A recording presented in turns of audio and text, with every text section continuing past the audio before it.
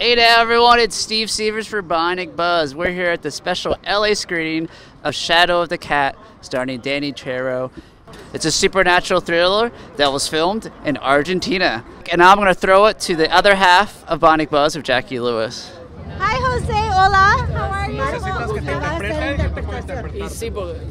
No hablo. Okay, perfecto. I'll translate for you. Okay, great. So, how was it working on this film? ¿Cómo fue trabajar en este film, en esta película? La verdad fue algo hermoso, algo muy sentido de adentro, porque Dani es una persona tan humana. It was truly something very beautiful because Danny is such a great human being.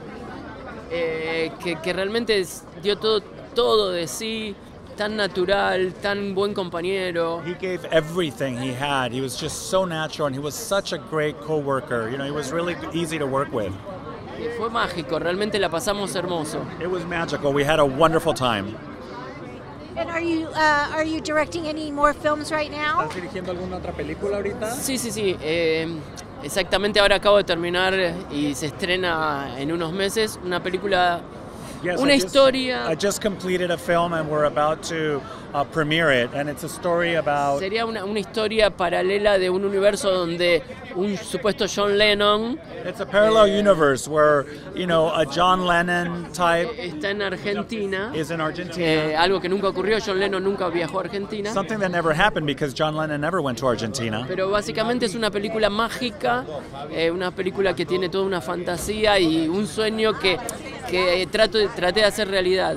But basically it's a magical film because it's really kind of like a fantasy that I had, and it's kind of like a dream come true. Porque cada vez que fallece un famoso que realmente a mí me gusta, me quedo como pensando y cuánta música me perdí, cuántos libros me perdí de leer, cuántas historias, y un poco eso es lo que transmite la película. Basically, it's like, you know, it's just great musicians like him, right? Sometimes I feel like, how much music did I miss that was not part of my generation? How many books did I not read? How many pieces of art or, you know, performing arts I missed, right? So this is kind of like fulfilling that fantasy and that, you know, that dream.